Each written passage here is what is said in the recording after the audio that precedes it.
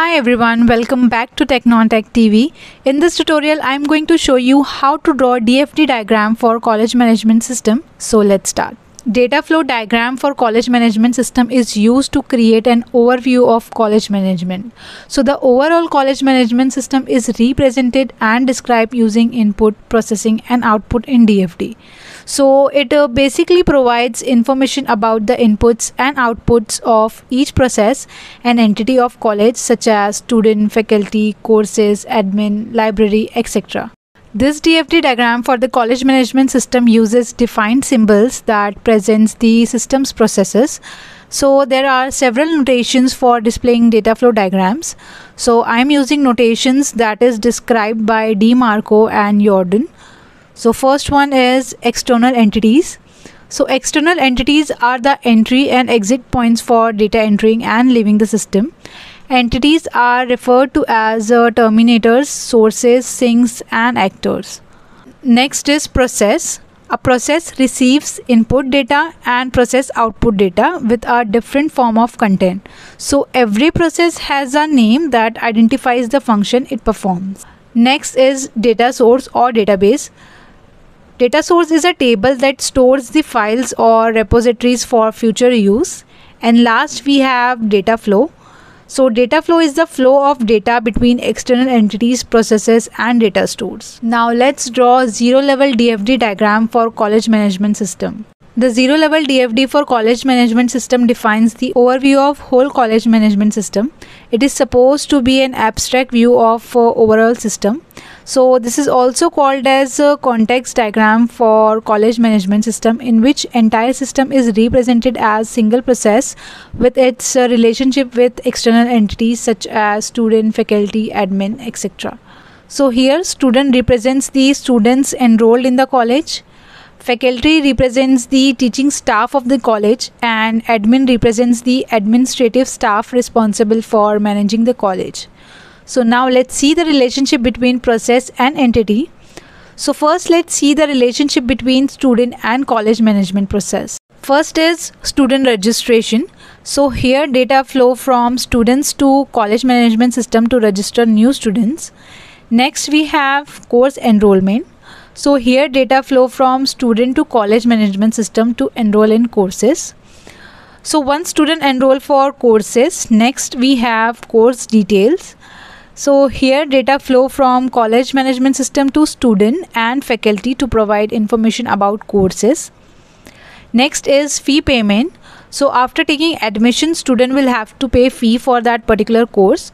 So data flow from student to college management system to pay fees.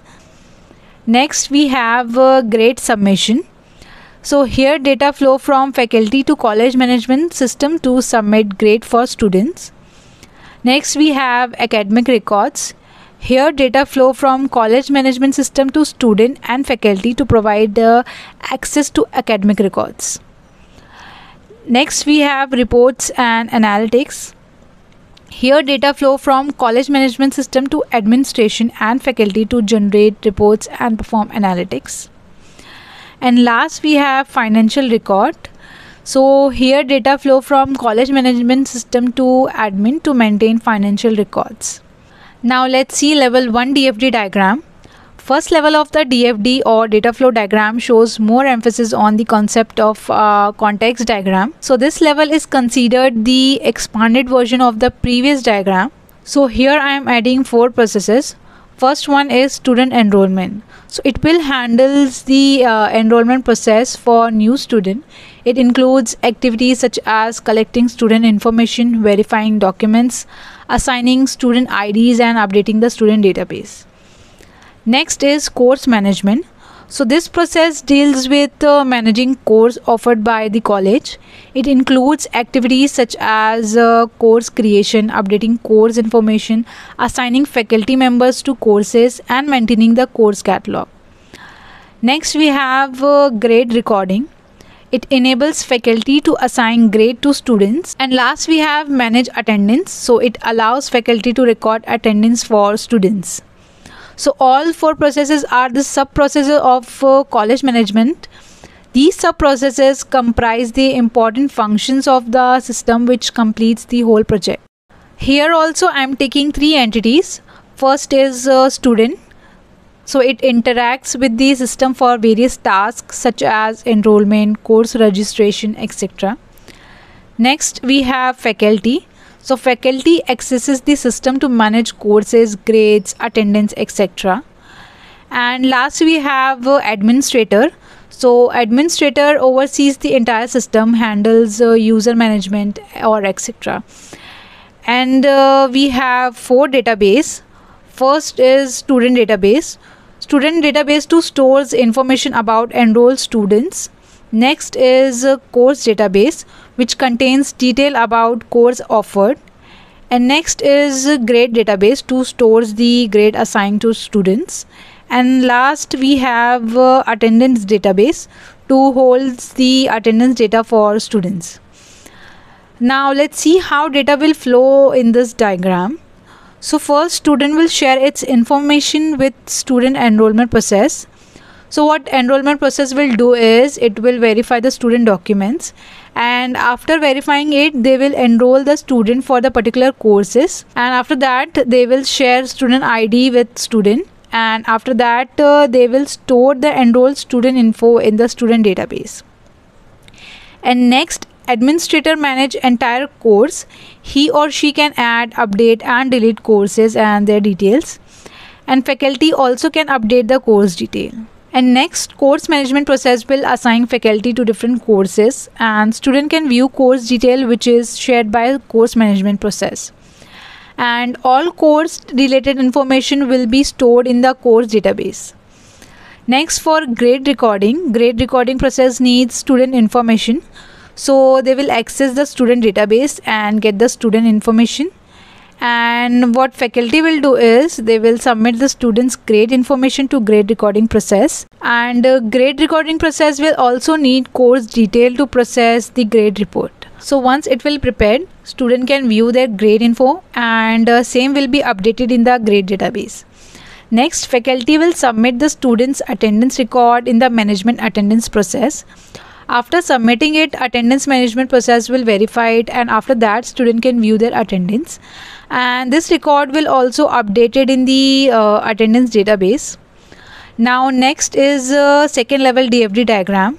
So the first level DFD for college management system represents how the system is divided into subsystem, and the second level provides more detail about student enrollment, course management, attendance management and grade recording. So I am going to draw only one DFD diagram for level 2. You can draw multiple diagrams. I will draw DFD for managing attendance. So here we have three processes. Manage attendance. It will allows faculty to record attendance for students. Next we have attendance report. So it will generate the attendance report, and next we have course info. So this process deals with managing course offered by the college, and there are two external entities involved here. First is student and second one is faculty. The student entity interacts with the system by providing their information and view attendance report, and the faculty entity interacts with the system by accessing and updating attendance record. And we have three database: attendance record to store attendance information, attendance report to store attendance report, and course info which contains detail about course offered. Now let's see how data will flow in this diagram. So first, student entity will provide attendance information to the manage attendance process, and manage attendance process will access the course info from course info DB. And what faculty will do is they will submit the student attendance record in the attendance management process, and the attendance management process will validate and update the attendance record based on the information received.